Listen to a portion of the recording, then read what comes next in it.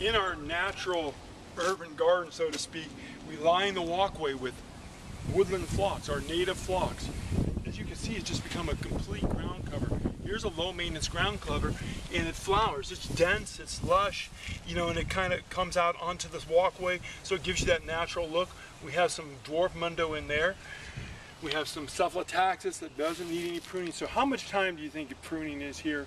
Not much. Just deadheading. The shrubbery is pretty much on its own. It doesn't need any pruning.